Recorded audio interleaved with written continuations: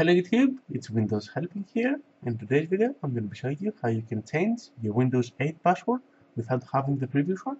So all you have to do this, you have to go to the Start menu.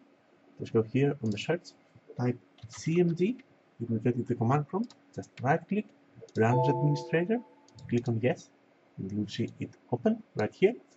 So from now on, all you have to do is type net user. And here it will show you which users are on this computer. So you just have to find the user that you want and then just type again net user and then the name of the user that you want. For example, it's Windows Helping. And as you can see, it will get me to this kind of information. So here I can see if this user has a password and if this password is required. So as you can see, password required, it says yes. So if I want to change this password, all I have to do is go ahead and type net user, then the name of the user, Windows Helping, then space, and then an asterisk. So all you have to do right now, click enter.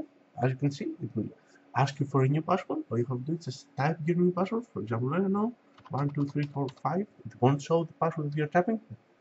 I make sure it is have been changed. So again, enter, then retype the password.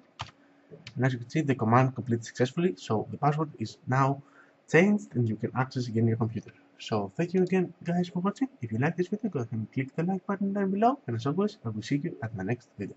Bye bye and have a nice day.